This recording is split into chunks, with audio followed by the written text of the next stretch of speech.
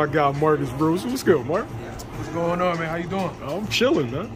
That's good to know.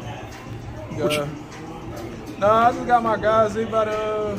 I got a bunch of guys right now. They about to start warming up, and getting ready. They about to do some drills with Atif. So some world class work for my novice amateurs, and I'm grateful to sit in here working. Who you got in the gym? Appreciating everything.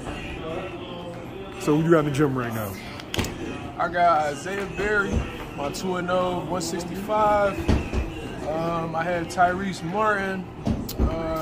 He's gonna be I'm getting him down to 165 as well.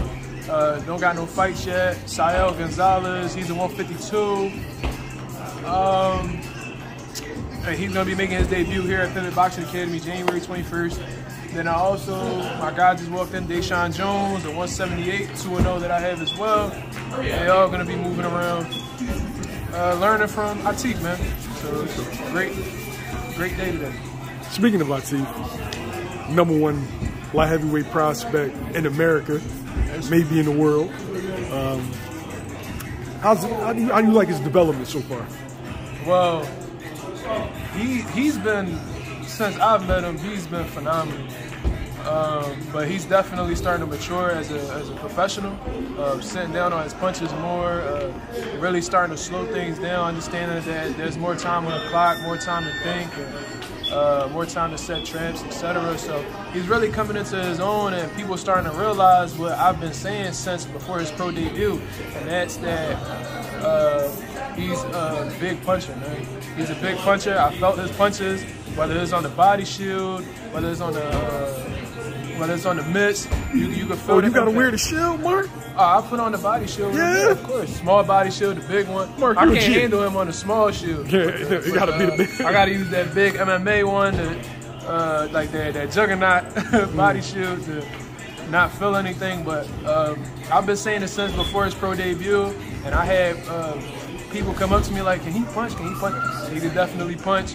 And I said that way before he did his pro debut, and now people starting to realize it, especially after his last fight. So, yeah, he's maturing very well, and I'm proud of his progression, and his ceiling is pretty fucking high as long as he continues doing what he's doing. He's coming off of his second round knockout against Christian Thomas, who's 11-0, 9 knockouts. It's supposed to be a step up. Yeah. Kind of, I ain't gonna say stepped on him. Second round knockout. Well, if you're not gonna say it, I'm gonna say it. That's exactly what happened.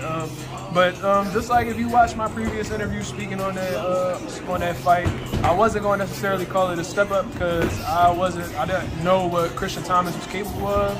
I had just heard little things about him, but I knew that Atif is a different. He's a different type of fighter. He's a different caliber of a fighter, and I knew in my heart that wasn't. I didn't know it was going to end that soon, but I knew that there wasn't anything that dude was going to bring to the table that Atif wasn't going to be able to adjust to or overcome. So everybody thought it was a step up, but I just thought that it was just something that people saw on paper and ran with. But me personally, I didn't think it was anything too concerning. Do you think that this might have scared off future opposition? Well, he's been scaring off opposition from the beginning. Like, he's very hard to match since the beginning of his career. He's still at the beginning of his career, but as he continues to go along in the game, more and more opponents are getting ran through.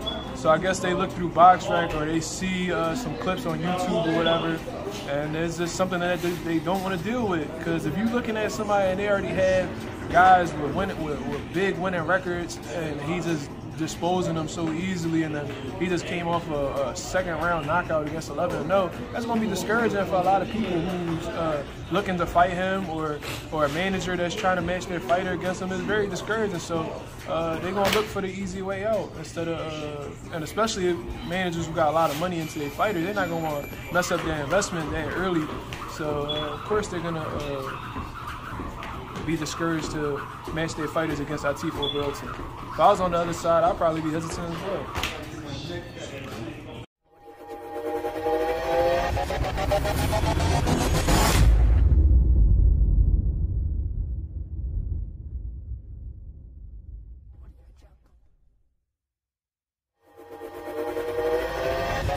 Peace.